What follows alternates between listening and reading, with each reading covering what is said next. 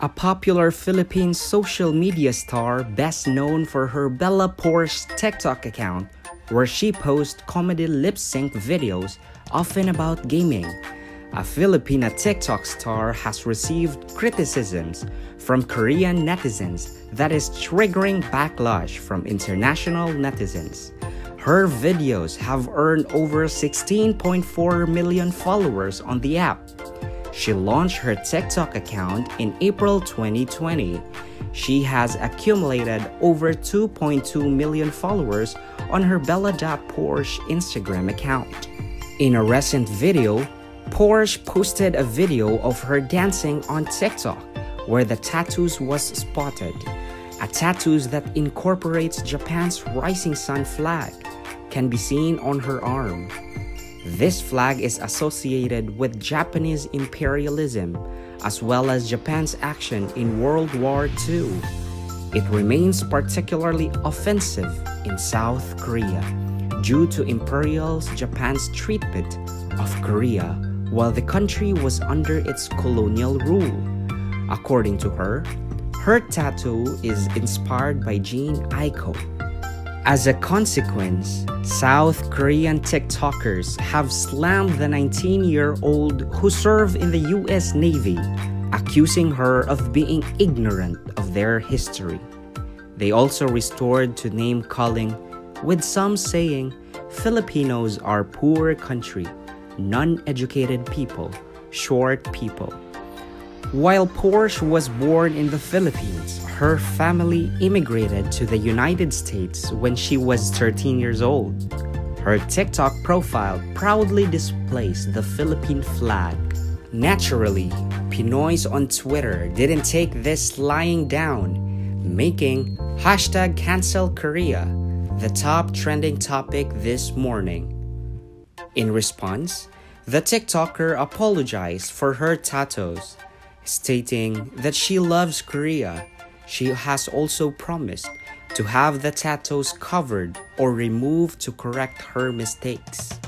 Although some Korean netizens expressed their feelings respectfully, others attacked Poarch with racial slurs that insulted not just her but all the people from the Philippines. Iba, for some people, they treat their bodies as their journal and tattoos as their story. So, through tattoos, doon nila na-express yung mga story or feelings nila. So, there's a story behind those tattoos. Ang ibang tao naman, nagpapatato sila na hindi nila alam kung ano ang storya nito. And they're just basing it on the design, on how it looks like when it's in their skin or in their arm, on other parts of the body. And maybe there are some na hindi alam kung anong meaning talaga, the true meaning of their tattoos. Yes, yung iba naman is na-influence lang, di ba? Yes. Because of, dahil sa sikat na tao or nakita nila sa sikat na mga artist. So, regarding sa situation, siguro may mali naman talaga siya. Kasi yung tattoo niya is parang na-remind yung mga Koreano sa past history nila, di ba? But at the same time, nag-sorry naman siya, di ba? And then, she explains already about that na na-inspire lang siya sa isang tao and then she just copied the tattoos. So, on the other side, maybe Koreans got insulted because of that tattoo. And yung mga bad happenings na nangyari sa Korea. So, sa Korean side is, dapat hindi basta-basta nagsasabi ng masasakit na salita. Especially is, nag-explain siya, diba, na she will remove or ika-cover niya ng ganun.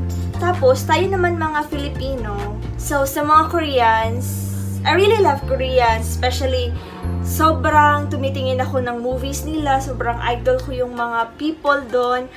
But dapat, hindi sila basta-basta nagbibigay ng masasakit na salita tungkol doon. Kasi nag-explain na siya, nag-sorry.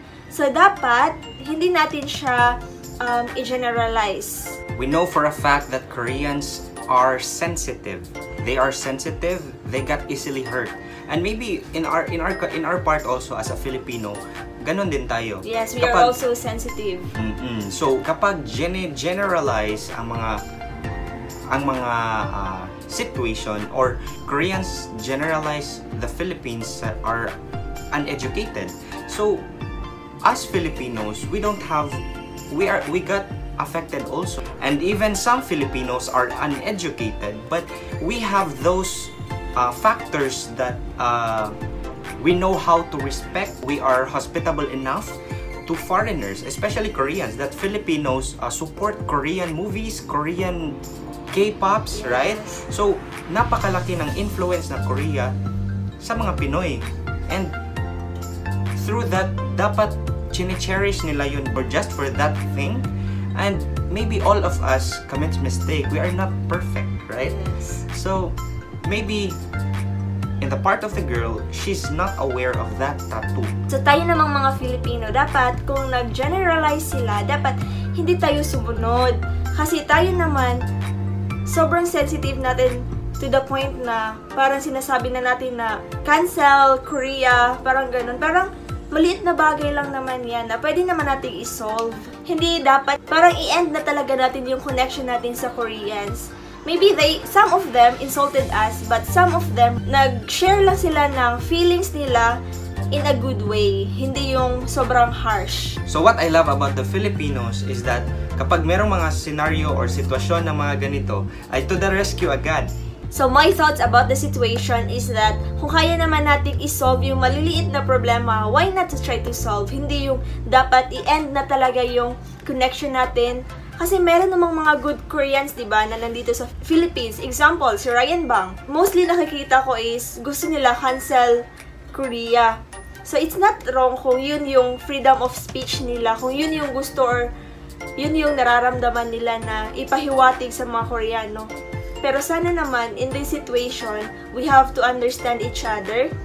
Hindi tayo dapat nag-aaway-away. Dapat nagtutulungan tayo, especially in this pandemic.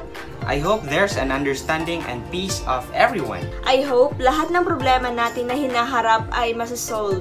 Wala naman talagang mali na pinaglalaban natin yung kapwa natin. Pinaglalaban ng Koreans yung side nila at pinaglalaban naman natin yung side natin. Pero dapat, at this situation, dapat mas more yung understanding natin. Sa atin naman, di ba, kapag meron nag-insulto sa ating mga karanasan, especially sa mga bad happenings natin noon, masakit din para sa atin kapag nakahear tayo. So, we want also to understand Korea about their feeling also. Because if nangyari yan sa atin, yes, probably ganun din yung i-react natin, right? And maybe it's about understanding. We don't have to cut the connection of Korea. We don't have, Koreans doesn't have to cut the connection from the Philippines, because Korean gives a big influence to the Philippines, right? Especially as Filipinos. The newest generation really likes Koreans. Yes. And Koreans also, in their part, they come to the Philippines because of a good feedback, a good treasure that we have. So, there's nothing wrong, just love.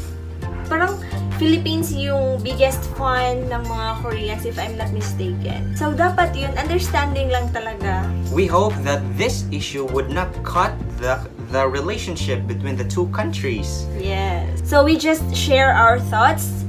Based lang to sa aming thinking, sa aming nararamdaman. So, if iba yung tingin nyo sa situation, then it's yours. So all of us has its own ideas and perception about the issue. Yes. So if you have any questions, suggestions, and requests, just drop a comment below, and don't forget to like, share, and subscribe.